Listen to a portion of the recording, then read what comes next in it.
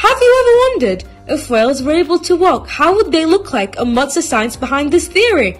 Well, my friends and I are here to talk all about it, from the theory itself to the actual clues and evidence behind it. So, we hope you benefit from this scientific journey. Why do whales have pelvises? Because a whale has a pelvis, you make the claim that it must be classified as a bird, reptile, mammal, or amphibian. Biologists confirm that whales are in fact mammals. To prove that, female whales have mammary glands that can produce milk, and whale embryos have hair tube features unique to mammals. Did you know whales have pelvises? A pelvis is a large bony structure near the base of the spine to which the hind limbs or legs are attached in humans and many other vertebrates.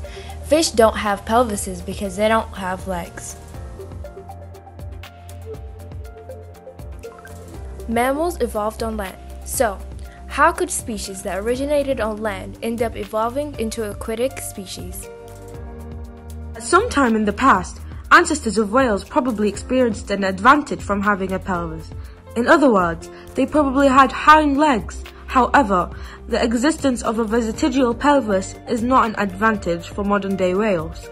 A vestigial structure is a type of homological structure that has been greatly reduced by selection, meaning it's non-functional.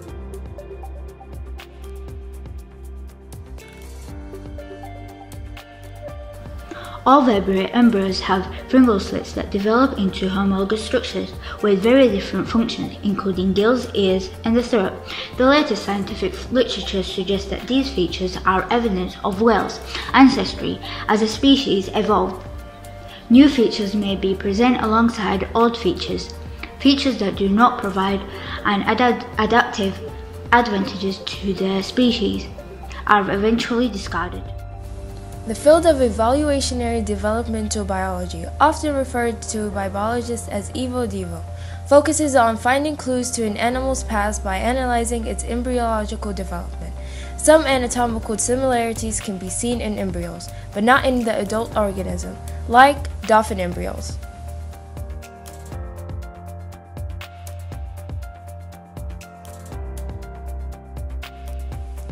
Whales are related to some animal species, but not as closely as it is related to us humans. We share a common ancestor, resulting in us having many similar bone structures. Both human arms and whale flippers are called homologous structures, meaning that these anatomical structures have a shared ancestor, like I previously mentioned. Whales possess modified mammalian limbs.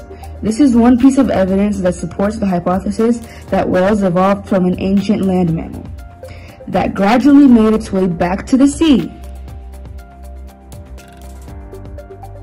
Fossils provide a window through which to observe species of organisms that lived in the past. If whales evolved from land mammals, we should be able to find fossil evidence of animals with traits of both land animals and modern whales, from earliest to most recent: Pakicetus, Ambulocetus, Rhodhocetus, Derudin, and modern whales.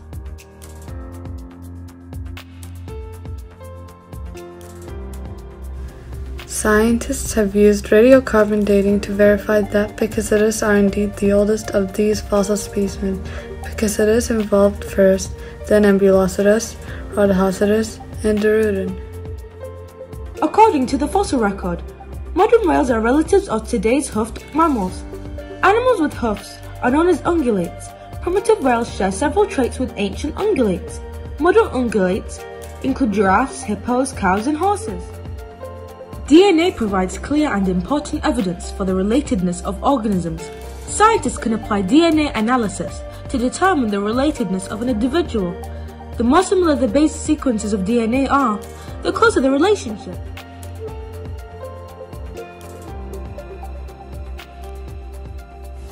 DNA evidence for evaluation. DNA is one of the most powerful sources to scientists that could be used as evidence, which leads to evaluation. To summarize this, DNA is basically what helps you know what a person or an animal looks like and how they live. Let's take dinosaurs as an example. How else do you think those scientists predicted how they look like? By using DNA, of course. You see, DNA is the way of living, and without them, what is life? The effects of mutation. Here's a question that'll have the gears in your brain working. How exactly did these changes come to happen? One little change in the DNA produced in phenotype can change the whole DNA itself. Homotic genes and mutations in homotic genes. One important set of control genes is the homotic genes. During an embryo's development, homotic genes lay out the basic body plan. These master control genes determine which body parts grow in each region of the body. When you scroll over the different body parts of the fruit fly, you will see which genes encodes that particular trait. Hox genes are found in many species from flies to whales to humans. Once a Hox gene is added to a fly, it changes the place of some of its body parts.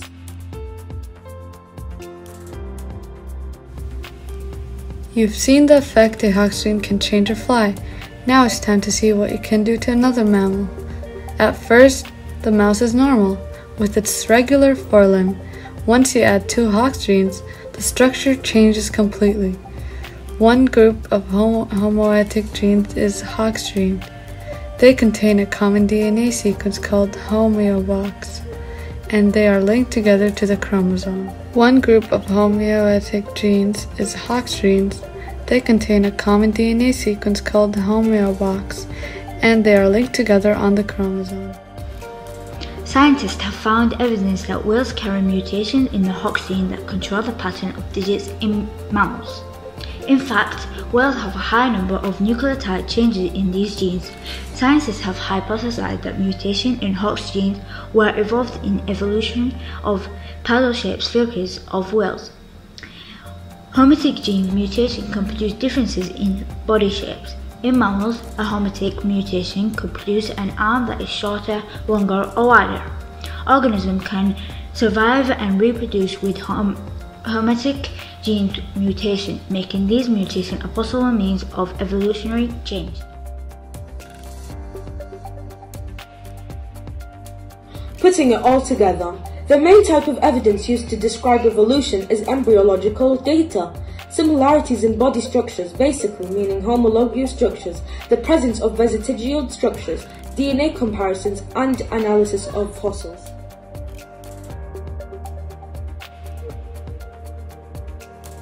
What conclusions did you draw at the end of the study? The ancient ancestors of whales were land animals that gradually evolved to live in the sea. What's one thing you found interesting about this video? What did you like? Do you have any questions and concerns? Drop a comment down below.